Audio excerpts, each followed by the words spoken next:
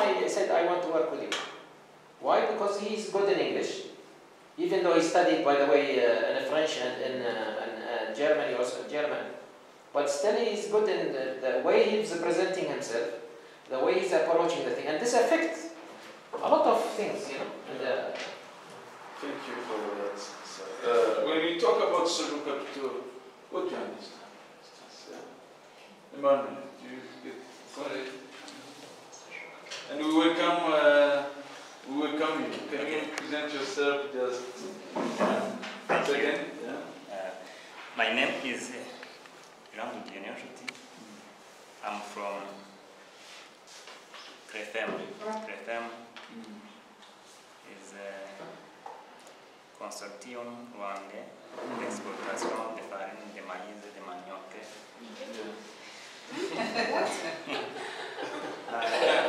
C'est quoi?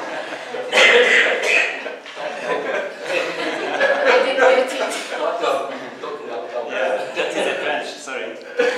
Yeah, sorry, it's in French. Yeah. Yes. It's good. I am administrative assistant in Crefem. Full, yeah, in full is a consortium rwandais d'exportation de farine de maïs et de manioc. Very good. It is for export Of cassava in the... cassava. Dr. Fortune, can you also tell the audience who are you? Just in minutes. Who I am? Okay. My name is Fortune by singing. From my name, you hear French, English. Yes. French accent, sorry. So, in English, I never translate my name. Sometimes we translate our names. For the other side to understand, I say, okay, my name is Fortunate. Is it that? I don't know. But it's really Fortunate. Yeah, I work as a lecturer in a Protestant university, which is located in the south. She just finished from Germany also, right? And I just finished my PhD studies in social sciences and cultural studies. And I'm very much interested in women empowerment and development. So that's why I'm really interested in different topics that are discussed here. Thank you very much. Thank you But very much. I want to say something since you mentioned about women. What is your highest human capital? Since we talk about human capital, I have to go to that. Which one is the highest capital? Is it men or women here? Men. Women. Men. No, women. No, I mean your reputation all over the world. We came to Rwanda not because of men. We came because of women. That's only in government institutions. Sorry? That's in government institutions. No, I'm not talking about even the money. I'm talking your reputation all over the world now. You have made a story. Because you know, wealth, by the way, wealth is about story. Okay? Your story is that your woman is empowered. Okay, quote unquote. I'm a little bit preserved about this, okay? Anyway. And women play a major role in the country development. Okay? So this is your value, and we can capitalize a lot on this till we make men pick up with time. Okay? For example, how can I want to ask a question for everybody. How can I capitalize? Now, we know that Rwanda, you are popular, even you are beating Bahrain in certain. Bahrain is one of the most developing countries in women development, not women empowerment. Okay? Women development, women advancement. This is the level we work on in Bahrain and so on. But still, in your indicators, international indicators, Rwanda is beating Bahrain in many things. For example, number of women in parliament, like this. But when it comes in reality, number of women, for example, really making money in Bahrain is more than men. The entrepreneurs are mostly women. So anyway, I don't want to make this comparison now. But my question to you, how can we capitalize on that? Let's say all of us, we agree now, we want to make a business on this issue. I want to bring for you people from around the world. So how can we capitalize on this capital? Which means the capital is what? The women value or the women reputation in Rwanda. How can I make money from that? Because the subject here is about capitalizing on non-financial wealth.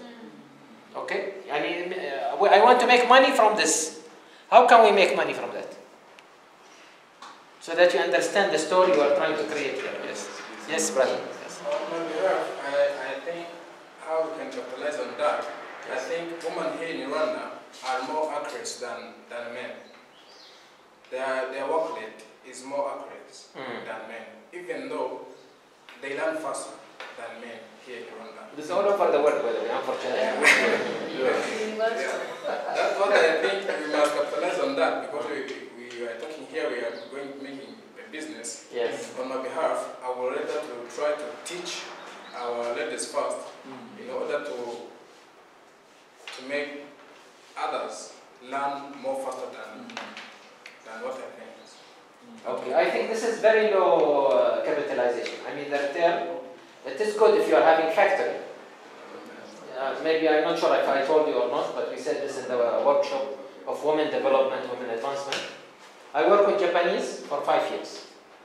Okay, and we had many factories around the world, even in Germany and Singapore, different countries. Saudi Arabia, we had also some small factories. And mostly in the especially in Japan and so on, when you enter the factory, you don't see men. You see always women. Because women have two things that men does not have. Ability of being focused for a long time, and they can stand even, long time, longer, their capacity, their weight, they build up, from that they carry children for a long time and so on. They are stronger than men in that issue. Second thing, ability to be accurate and precise. And you know the difference between accuracy and precision, right? Okay, precise means you can hit in the middle.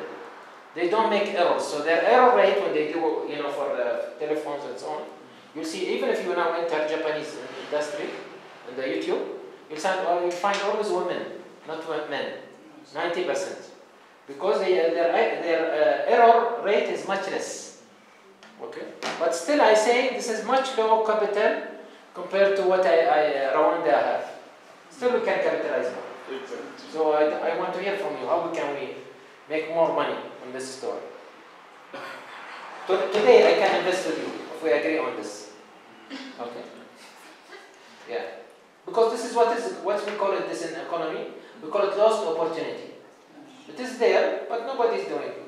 Most of the people, what they are talking about, women collecting coffee. So go and buy coffee from question coffee. This is what they are looking for, right? But this is not what you have here. You have much more than that. Yes. Maybe I leave it for you to good nurses. Yeah. I will tell you a short story of one Rwandan woman who went to Europe. So when I went to Europe, she talked to me, and I asked her why did she choose to be a midwife at the hospital, and the woman told me the senior doctor said, "Oh, you have good hands, yeah, that can be proactive, be produced for being a midwife at the hospital." That is one example. Her physical appearance, hand and the way she was appearing, and the doctor said, "We can employ you in this area. You can help other women to deliver babies and whatever." This is an example. Yeah, of course, in Rwanda, women in Rwanda have a lot of potentials. Now they can even be recruited for many activities, including transportation. Many private sector or business people here are giving jobs to women as drivers of buses or maybe drivers of motorbikes. Yeah, there are still few. There are very few still, but the more entrepreneurs are using them for that. Okay, you are aspiring, doctor, but still, because you are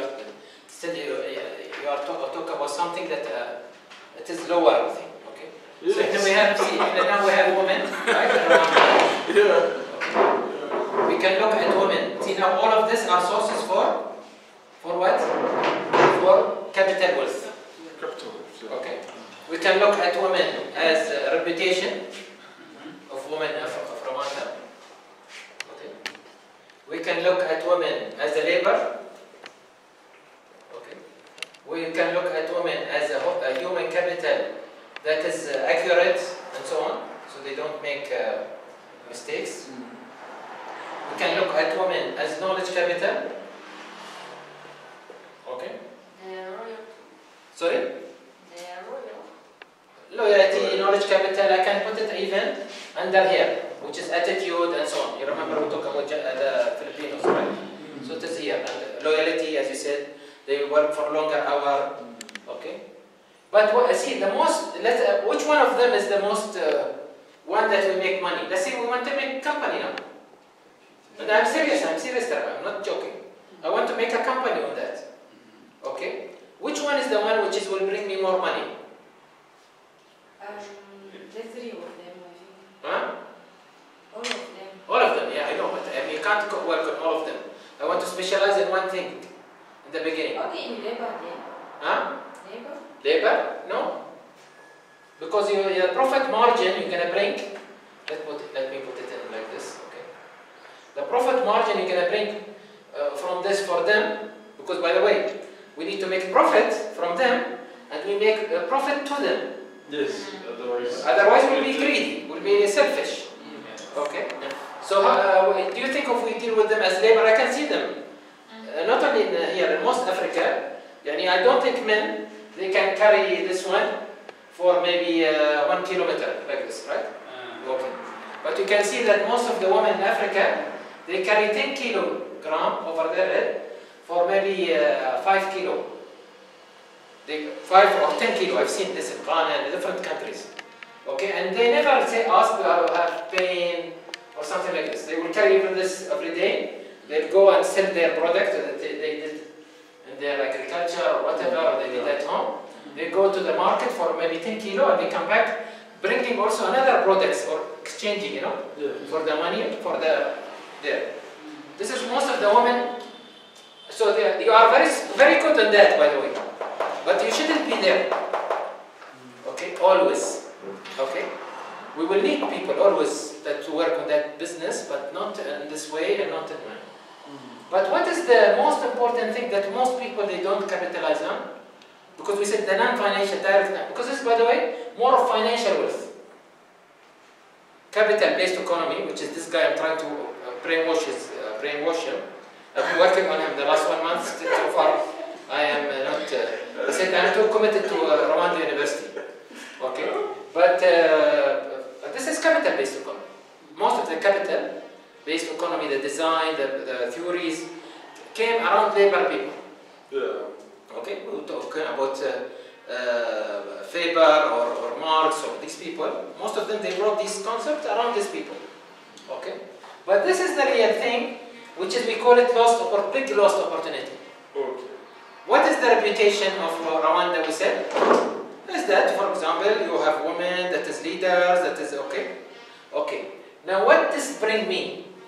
Indirect money. Called something very important. It's called goodwill. Okay. The goodwill value is very high. Example. Okay. Instead of bringing and making business with these ladies, okay, and make from them profit, and they get profit, and they might get, the company might profit at the end of the day after 1 month. Let's say $1,000. Okay, I can bring one visitor from our country or other leading countries, and they see the experience of a Rwandan woman, how much changes she's doing in her community. Okay, because most of the countries they want to learn, even developed countries, quote unquote, because developed I'm a little bit reservative about it. Okay, they told us they are developed, but we can see their values. Most of the time they are not developed from their values and so on. Okay, once we start capitalizing on the goodwill of what is Rwandan, for example, a leader in the village, people go and visit and live with them for 1 day.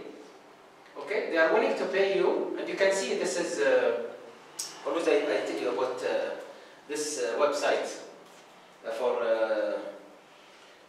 visitors, you know, for tourism. I want to remember it anyway. Okay, I remember it now, I'll tell you about it.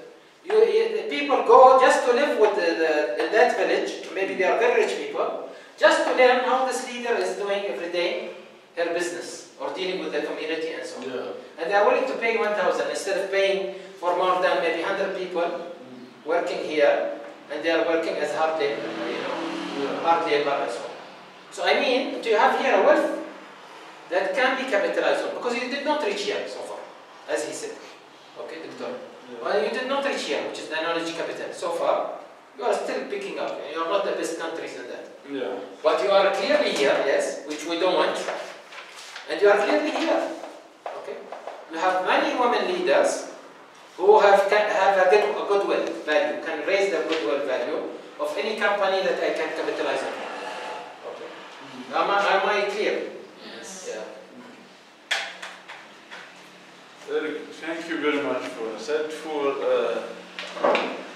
dialogue. Yeah. Yeah. Yeah. And we have then what we call social capital. Social capital, so that we don't delay.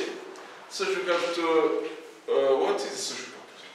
Yeah? If I give you 5,000 to go to visit your mother who is sick, I don't wish any mother being sick here, but but it happens. Okay, I can say, oh, you have a wedding? Yes, I gave you 10,000. Yeah, that is a social capital. That is what you call social capital. Social capital is just the benefit from social networking, if I can simply define it as Putnam mentioned. Yeah. So when we talk about social capital, it is very relevant in terms of development, especially human development and national development at large. Because, for instance, Putnam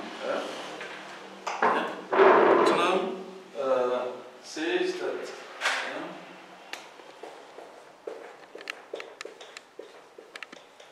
social capital is very important. Yeah. And in Rwanda, who can tell me a place where social capital is very high in Rwanda? Rural areas. Rural areas. Why?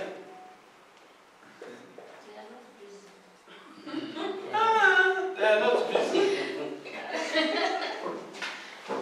They're not busy with the silly things. They're still very good on social cohesion or networking, not cohesion. Networking. Yeah. Because they don't have that much money for self-reliance, they depend on each other. And because of extended families and neighborhood, they develop brotherhood, which is strong. Yeah. And what is the benefit of that? I wanted to say that they are always thinking to achieve like having the common purpose of goal. Exactly. They have common threats. If my mother is sick, maybe yours also will be sick, and who knows? And then if you give me help, I expect you also. And they don't have ambulances, yeah, cars to transport sick people. They used to have in Rwanda. They used to, if you have a sick person, and then they have to carry him or her on the shoulders up to the hospital. Yes, yeah, and that is very important to see two men, yeah, and another man, two men here, with carrying a person to 3 to 5 kilometers to the hospital. Yeah, that is social capital. even in my village, it is still done. It is still done in your village. And when I go there, I do, and it is necessary I do so. So it's something I have seen special, which cannot find here in the city. Even if it is 1 a.m., when the woman wants to deliver to give a birth, they work, all the neighbors, men, and they go to help the woman to go to the hospital. Because most of us, I mean, from the village, we are not close to the roads. So that that cohesion, that unity, can be used to make something also better. Huge. This is a huge wealth. It's a wealth that I didn't find anything. We miss in our country. Yes. And another thing I saw, here in Kigali when we do Muganda, we go there, I only 10 people only, but in my countryside, in the village of 100 people, for example, at least 80 people are there. Which is something special I saw. There is Doctor, no, he just graduated. Very good. And he said, I became rich from you have goats? Yes, they gave me chips of goats. So you can see, this is it's not available here. Here it's not the capital. Yes, they are not available here. And if he gets married, you all contribute. This is what, even for graduation, I was amazed. Graduation, so many people I've seen in his photos. So this is what's happening, wedding or get married. This is only coming to congratulate me. Yeah. And if he builds a house as a very new house, they bring food inside. People bring food. Yes. So what you can do, Even during the construction. What is the name of that activity? it's called Muganda. Oh yeah. Chelsea, can you explain me? You have been a local leader anyway. I know every area they love each other. In fact, there is a relationship among citizens. They know if you are sick, all of them they come to visit you. Yes. Know how you are. Believe me, we miss this a lot in many countries. I can tell you more than 90% of the world who live in global cities, they call them. You know, like Dubai, like Bahrain, like these countries. We don't have. We used to hear our grandparents say about that. Not even our parents. They don't have smartphone. They go each house. They say, "Oh, Elizabeth, come. We have to support our neighbor. She's sick. We have to bring him to a hospital." No, even in rural areas, because I work there, suppose someone is at the age of getting married, he does not. Their neighbors come and ask, "What do you miss? Do you have dowry? You don't have any plot to build the house or what?" But he says, "I have plot but no means to build the house." They bring, they contribute to help him to build the house. So they have what we call the collective wealth, Yes. which we don't have. Yes. We have personal wealth. We have a house, we have a car, we have blah blah blah, but we don't have the collective wealth, which is they have. And this is more sustainable. For sustainability, this is more sustainable. Because house can go anytime, well, God forbid with a fire or something. Yes. You can lose your money because if you are having debts or something. So this is something that is interesting. Among communities, Christian communities here, we still have those kind of values and people are really engaged. I mean, we always collect money for wedding of someone, we always collect money for someone who is sick, we always collect money for those who are very poor. Yeah. So we are doing that, I mean, from January up to December, and the people are really engaged. But I'm asking you a question. Have you ever seen a negative characterization of social capital? If yes, tell me. Or positive? Because you told me always things which are positive, they are also negative things. You raise a pan and then he follows, yeah? Yeah. I want to give you an example of, for instance, in the Musanze district, they don't want to go, they class, they call them our color. They got the party, they contribute in order to make sure that they are represented. Yeah. In terms of, it seems like he was a king, they want to. Yeah, but there were some other people behind that. They contribute cows, they contribute money. Yeah. It was not good for another side because it destroyed the unity of the Gambian society. Yeah. Because we trust the leader? Is it the leader? What I didn't get. It was Okay. to do political activities based on religion, based on ethnicity or background, tribal background. I mean, yeah, if you want to do any political activity, you as a person, not as a group. Yeah. So recently, as she said, one tribe called Tabakono wanted to establish a king of Tabakono. Okay. But there was other people behind. So it's not a sin to make fun of it, but the problem was the hidden agenda about few leaders who were behind it. Even military people, yeah. Okay. And So you know that it brought a chaotic thing on unity and reconciliation. Yeah, that is one strong thing, but don't go to strong thing, go to simple thing. I need example from simple life. I still remember, it was in 2009, we were studying at the former SIAS, so our classmate asked for fundraising to go to... That is what I needed, example. To go for medical reason in Kenya. We fundraised it, and then once he collected the money, he didn't go there. He went somewhere and he joined with our money, and then he came back. But we contribute our money, and then we regret. Everyone said, why did I do this? That is the negative side of such kind of social cohesion. Good, yeah. That is what I needed to yes, you have speeches. Thank you. I have this kind of contribution. Sometimes there are some two parts, culture and habit. About culture, they contribute for the purpose of doing a common activities in rural areas, even in the town. So I try to give this one 60% because it is a kind of investment.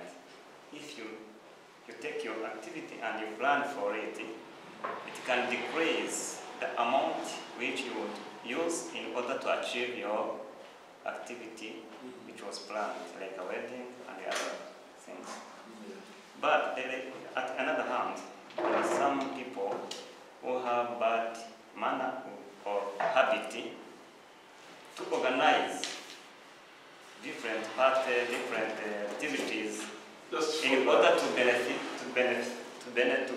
the benefit from society, which is not good. Free riders. Very good, important, yeah.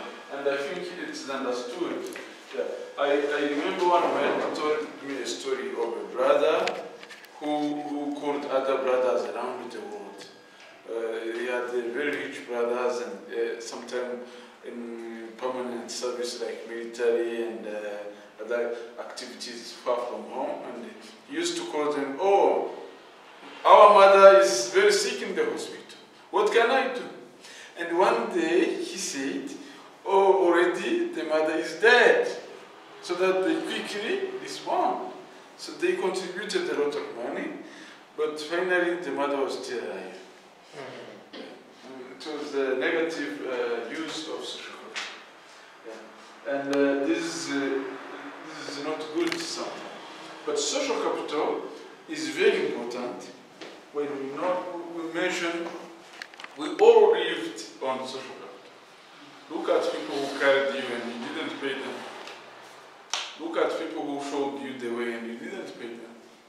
Look at people who, many people have benefited from social capital in one way or another. But Putnam says that North Italy is rich due to social capital than South. Yeah, than South.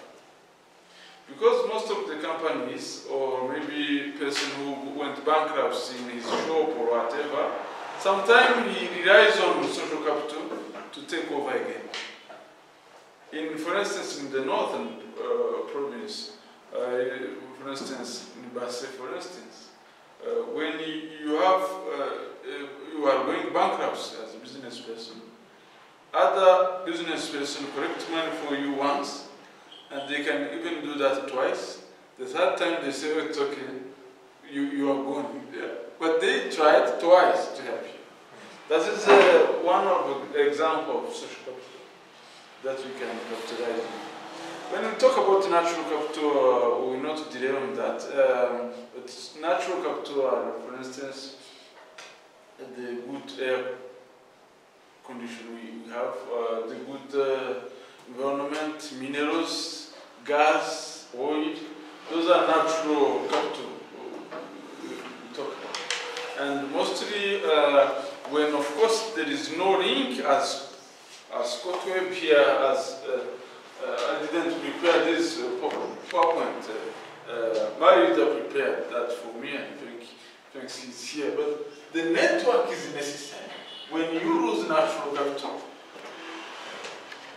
the human capital will not have a ground to work on. Yes. And when you lose human capital, natural capital is obsolete as well.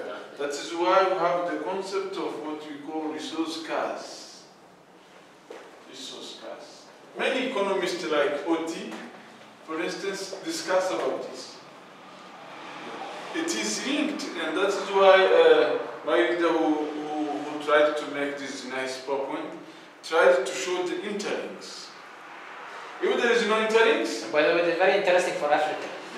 Yes, yes, exactly.